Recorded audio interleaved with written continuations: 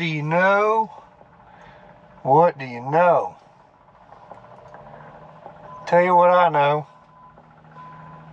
I'm making an interesting delivery today. I've delivered to places like this before whenever I did flatbed, but never since I've done dry van. But gonna kind of show y'all what we're doing here. I'm trying to see if this guy's coming to talk to us first. Got one coming this direction. And no, he's just going by. Anyway, so we're delivering to a solar farm. And man, I guess this project's been going on for a while because we drove way back off in here. And they're unloading trucks up here on the hill. So let me show y'all what they're doing here.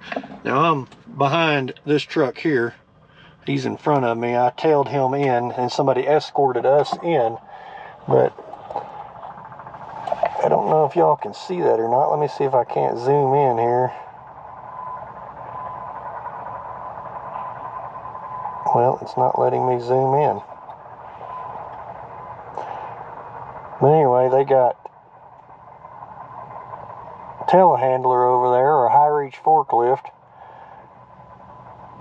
and they are pulling the solar panels out of the dry vans and setting them aside. And then they got little track unit skid steers, or whatever you want to call them. Some people call them skid loaders, but they got those with forks, and they're moving the solar panels out to where they need them. And I don't know that they're going to have us unload up there, or if they're going to have us unload over here, because this looks like the next phase. Now up on the hill up there a little bit farther, got a bunch of flatbedders, but it's got all the poles and stuff. They're unloading up there.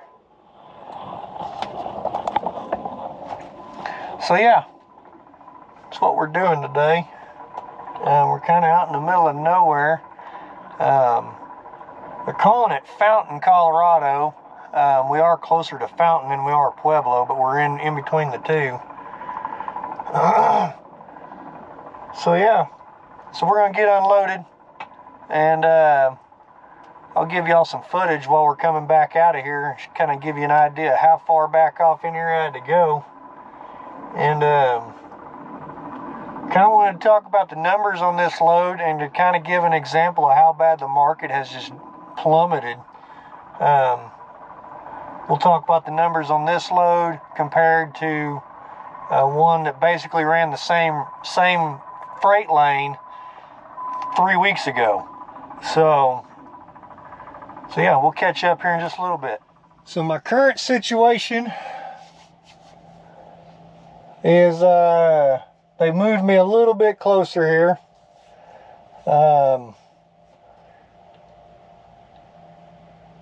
I've been here 4 hours now, and it's taking over an hour per truck, it seems like. I had a 10 a.m. appointment, and we're currently sitting at 2 p.m. So, needless to say, I'm not able to make my next load. So I lost another load.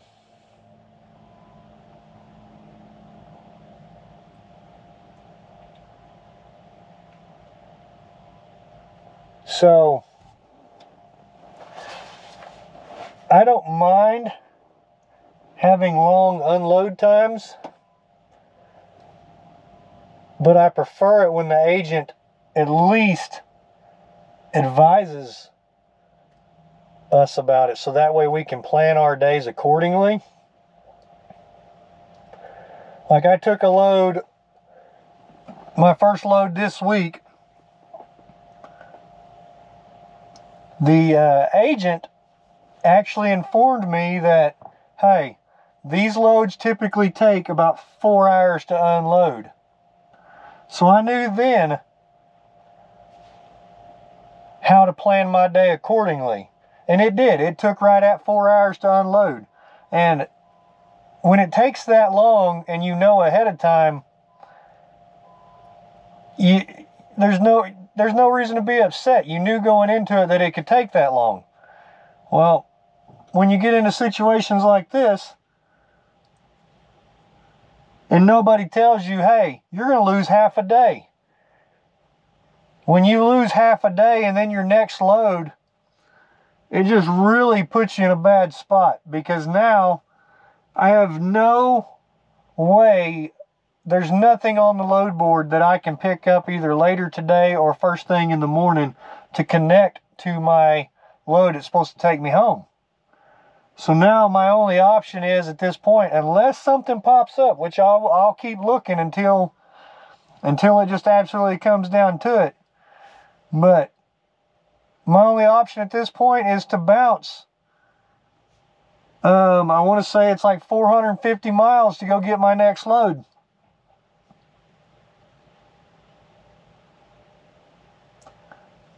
And with rates being like they are already,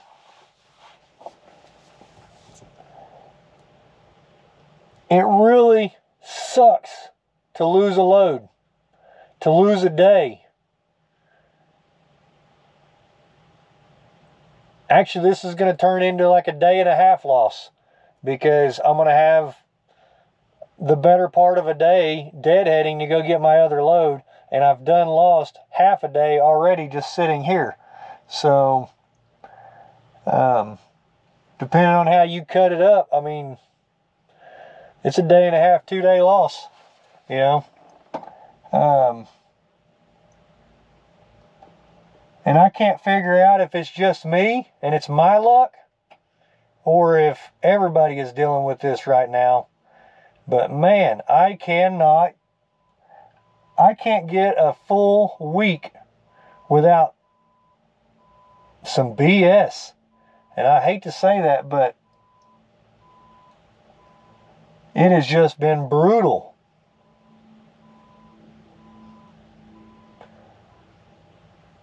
So yeah, this is my current situation. So whenever we finally get unloaded and I get to leave, I'll get back with y'all then.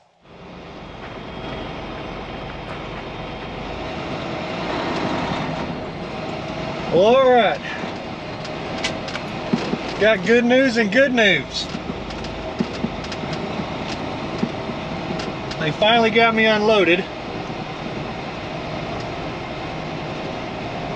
And I'm talking back and forth with the agent about detention time on this, so hopefully I get detention on it.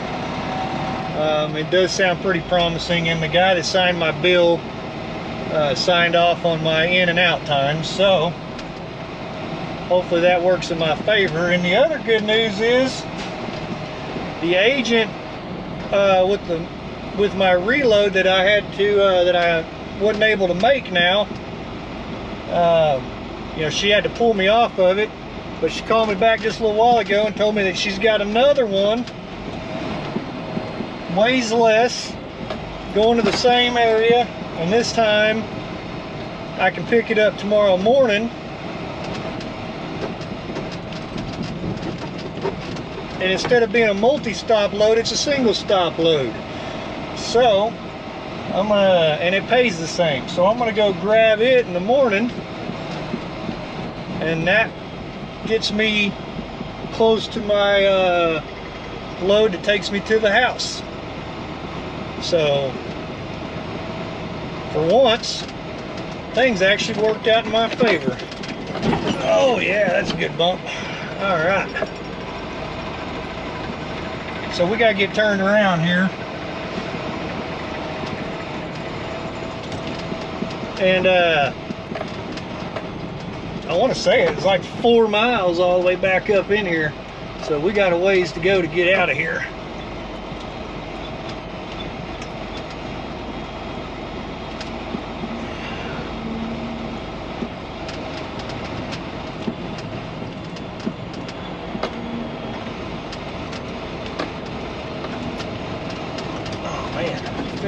they'd come out here and grade this a little bit. Man, oh man.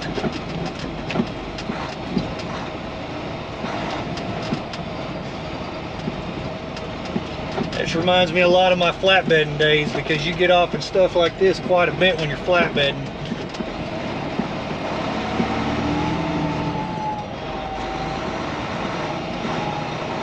There's that. Yeah, there it is. All right.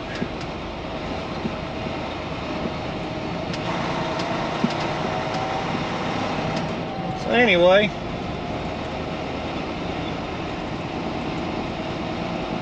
like I said, things finally worked out in my favor, and I don't know why this guy is stopping now. Maybe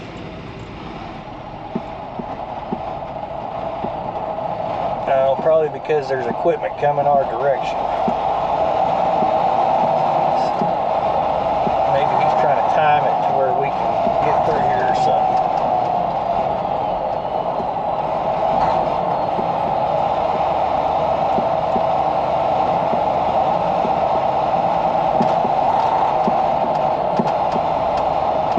Boy, it's a good thing I hadn't washed my truck in a while. It'd be dirty. I mean, it is dirty right now.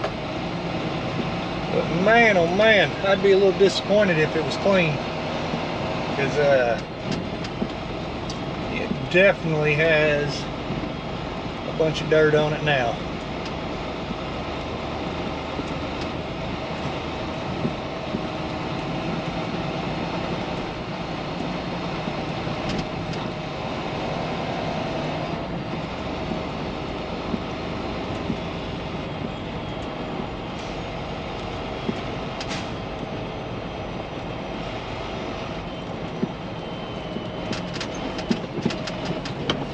Since I can't pick up my reload till tomorrow morning, I'm only going to go about 60 miles once I get out of here and go ahead and park for the day. So yeah, we'll catch you up then. I'll let y'all enjoy the ride out, and I'll talk to y'all once we get parked up at the truck stop this evening. Talk to y'all in a bit.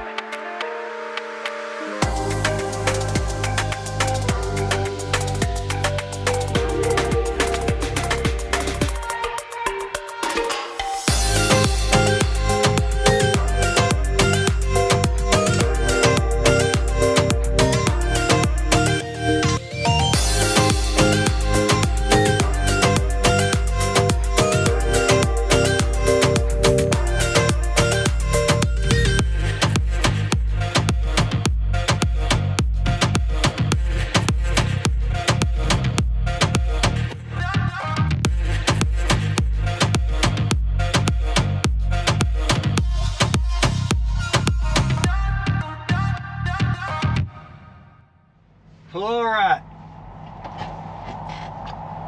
I'm back at the truck stop now. I've actually been back here for a little while now, but I've been handling a few things. Had to get some stuff straightened out. But, so yeah, that was the solar farm. As you can see, I was a long ways back off in there. It actually took quite a while to get back out. Hopefully y'all could see it. There was several fields that already had existing solar panels that, from what I could tell, was already being utilized. Because when I went in earlier today, they were facing one direction, and whenever I was leaving, they was facing another. So they were, they were angling and following the sun. So that told me that they was actually being utilized. But there were several fields that were still being under construction. So yeah. Anyway, I lost a lot of time out there though. Fortunately, I didn't completely. I did lose my load, but then in a sense, I kind of ended up with a better one. So hopefully that's a sign of my luck changing, because man, I've had some crap luck here lately. But I kind of wanted to kind of shed some light on how the market is how bad it's dropped just in a matter of a few weeks. A couple weeks ago, I had a load that actually canceled on me, but I was in Southern California, the Los Angeles area, and I couldn't find a contract load. I was calling agents. I couldn't find any kind of direct shipper freight. So I got to the point that I was looking at third-party brokered freight, spot market freight. Not sure why my camera decided to quit filming, but so yeah, I was looking at spot market freight is what I was saying, and loads out of the Los Angeles area going up to Denver, I was seeing anywhere from 3,000 to 3,500. I ended up finding one that paid 3,600, and I booked it because it was the best thing that I was seeing going from that area to that area. As y'all saw in my previous video, that load ended up canceling on me. I ended up with something else. But what I'm getting at, though, is how the market has dropped. So this time, I was in the Los Angeles area. Only 2 weeks difference here. And everything from the Los Angeles area going up towards the Denver area was only paying $2,000 to $2,500. That load that I just hauled to the solar farm out of the Los Angeles area going to Fountain, Colorado, which is not far from Denver, so I kind of using that as a comparison, but that load only paid $2,700, and that's the reason why I booked it. It was the best thing that I could find running that same lane. So 3,600 2 weeks ago, 2,700 this week. That's a pretty big difference when you're only talking about, I don't know, 1,100, 1,200 miles. That's and the 3,600 was a trash rate in my opinion. And now we're down to 2,700. So that's just to kind of shed some light, or kind of to give an example of what we're seeing out here. That's how bad it's dropping. I'm hoping that we've kind of found the bottom and it starts picking back up, because it's making it very hard to run a lease truck and be profitable. That is for sure.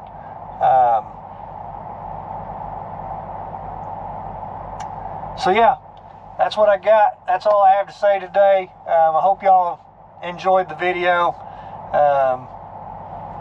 you know, I'm trying not to be all doom and gloom, but it's been pretty brutal here lately. And so I'm just trying to get through it, you know, just trying to stay above water, trying to keep the wheels rolling, and at least earning something. I'm not, by any means, am I hitting any home runs or anything like that, but, you know, I'm just staying out, staying on the road, keeping the truck moving, and just trying to get through it. Hopefully, like I said, hopefully it'll start going back in the other direction before too long. And yeah, so if you've hung around this long, I appreciate y'all. Hit that thumbs up, hit that like button, or hit that subscribe button. And like always, stay safe, stay warm, shiny side up, rubber side down. Catch y'all on the next one.